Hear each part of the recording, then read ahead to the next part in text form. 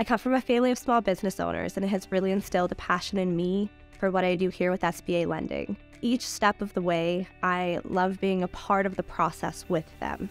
And with that, we get to grow and achieve new things together, and that's why I really love what I do here. We're not just focused on the loan here at FNB. We really want to help the borrower. We want to learn what's most important to them and help them achieve their goals.